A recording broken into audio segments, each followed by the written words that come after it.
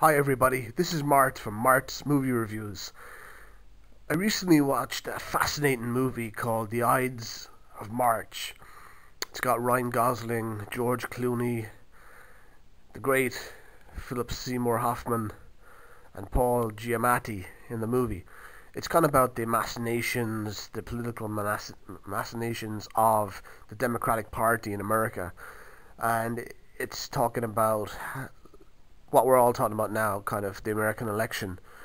You could see kind of parallels if you're wanting to watch it with the Democratic election of Bernie Sanders or Hillary Clinton to the Democratic nomination.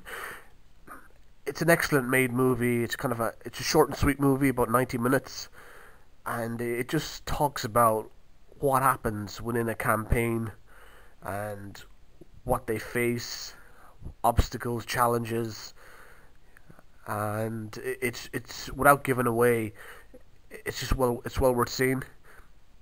It has different shades to it as it goes along, and it's a movie that I would think anyone who's into political movies, political thrillers, would like to take a look at, and just see how certain situations can happen in life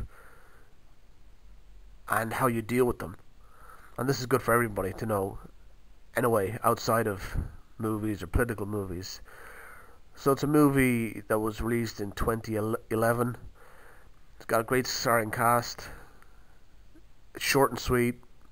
It cuts to the point, gets to the chase quick enough, and it's a well worth movie for seeing if you're into political movies, political situations, and dynamics.